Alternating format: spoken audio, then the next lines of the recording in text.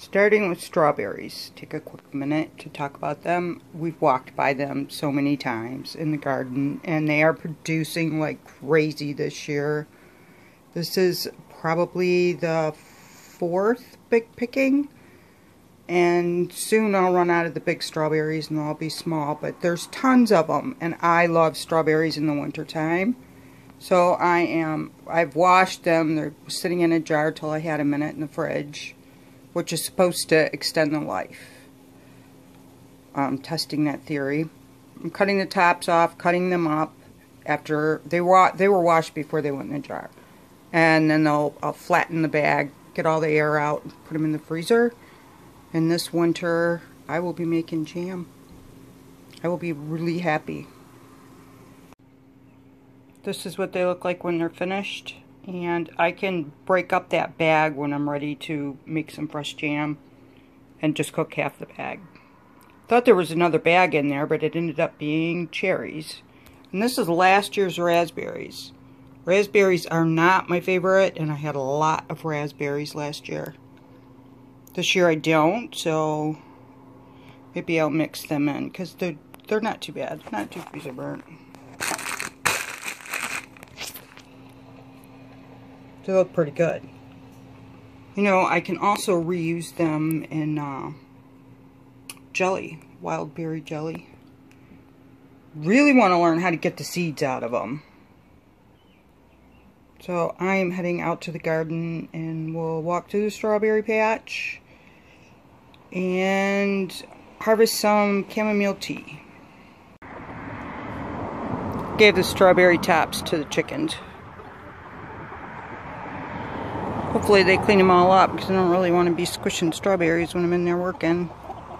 Gave some to the ducks. They come on this side of the yard and visit the chickens, usually later in the day.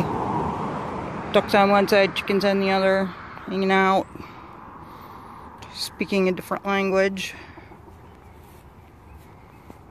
Here's the strawberry patch.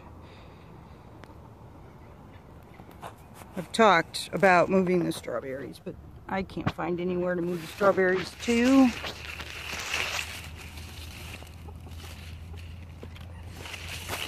So until I find a good spot, see, they're just loaded. Like, I can't even keep up with picking them.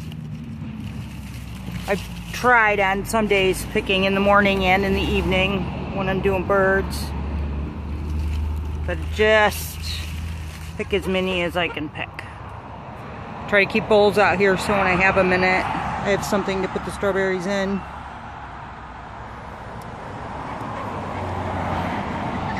Strawberries that I moved from the fence line, I put behind the shed. Temporary spot back there. But I've recently moved them out. We need that spot back there for storage. So we got strawberry pots. And I also planted some in the neighbor's garden over there. I'm gonna get over there eventually and do some filming, because I put that garden in over there, front and back, and by the road. So eventually we'll get over there and look at it. Chamomile.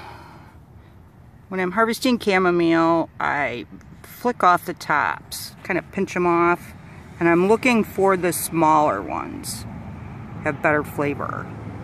So just starting to open, or not quite open yet, not the big already, you know, big ones, which I have a lot of.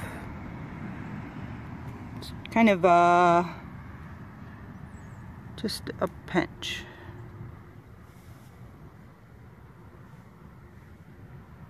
That's a big one. I don't want a big one. And for small ones.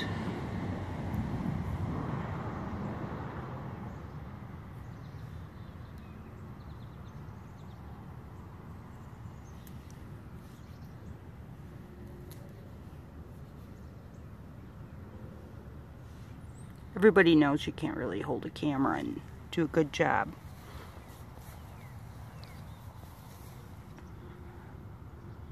So I'm going to turn you guys off. I'll show you what I have when I'm finished.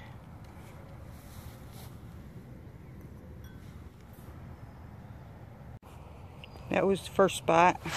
That's underneath the grapevine.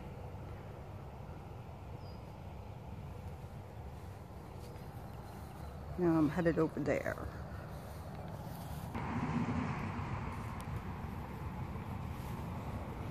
This ones on this side are looking kind of burnt. Eventually I'll pull them out when they start looking bad. They're annuals, they reseed.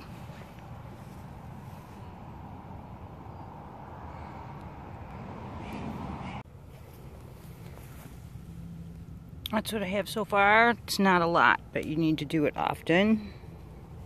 And you get to enjoy the garden while you're doing it. And I did some weeding, so I have like one dirty hand, one picking hand.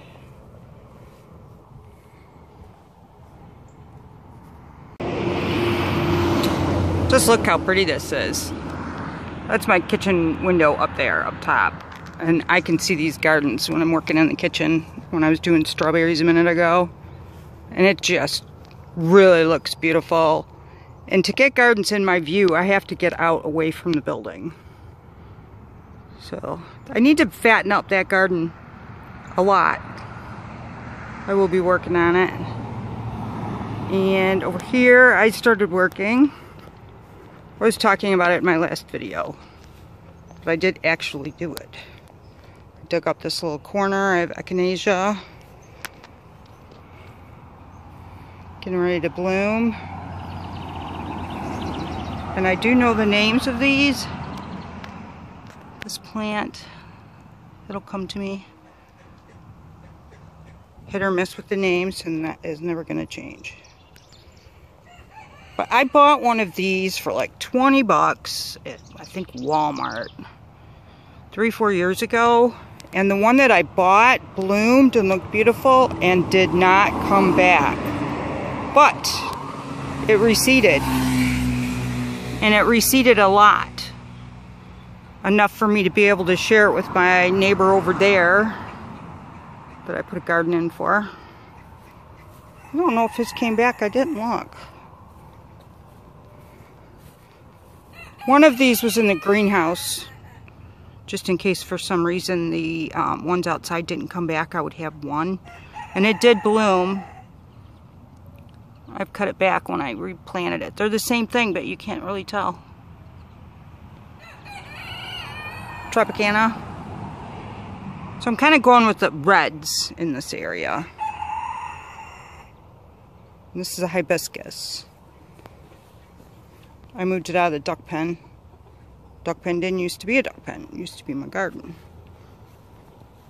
I got cherry tomatoes out of the little greenhouse. I have some potted things in there.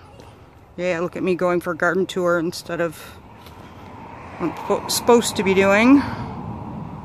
Yeah, that one back there. The corner. So I have some in pots. I like having extras around. And I have some in the ground. Peppers, same thing. I have some in pots. I might gift some of these things to my dad for his birthday. He was here for Father's Day. When I was inside doing strawberries, that was my lunch break. And I'm still eating leftovers from Father's Day barbecue. This I need to pull up. It's an amaranth. Can't really tell the color, but I can tell. It'll color up later. I pulled the sunflower out of here because they're mixed in with my peppers. African daisies. This used to be the front of my old garden. It used to be my flower garden, so there's things coming up. Thank God. You know, those are the flowers I cried because they buried them. So if some of them come up, I'm just thrilled. So I got to get some of these sunflowers away from these peppers. Looks like the base of the sunflower is quite a bit away from the peppers. But shade is what I'm worried about. So I don't really want to pull them, but I did move one.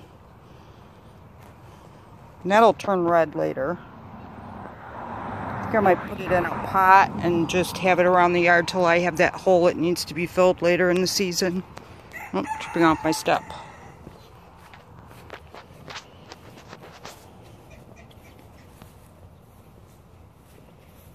Okay, back to what I'm supposed to be doing. Chamomile. A bunch of chamomile in here. So my goal with this side was shorter flowers in the front and sweet peas, sunflowers, cosmos along this fence. Cosmos is getting ready to bloom. It's got bud on it. I have one sweet pea climbing the fence, and this one over here, I need to get it and pull it through the fence when I'm done talking to you. So here I go, back to work. I still have these left over from last year that I use for my hair. When I get a bunch of new ones, I use the old ones for my hair. It brings out the highlights. We're at the front of the deck now.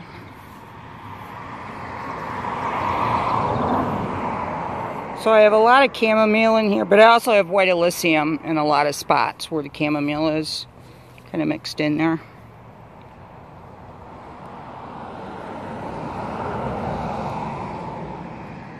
Where'd my bowl go? Here it is.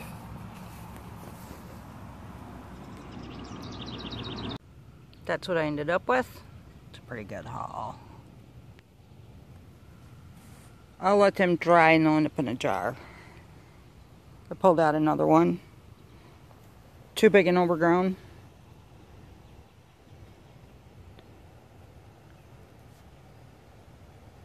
I'm gonna walk over by the logs, the hollyhock's blooming.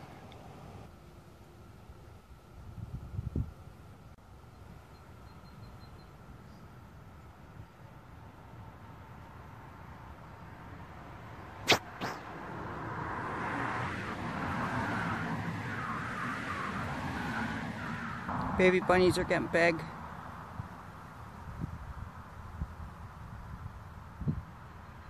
I have chased a bunch of them out of the flowers on accident when I'm watering. They do not like to be watered. So I believe there's a nest in my back door neighbor. He has a garden on the side of his building. And I believe that's where they were living. 4 of them darted out of there when I was watering the other day. But they're getting big. Also had some around the greenhouse dart out when I was watering.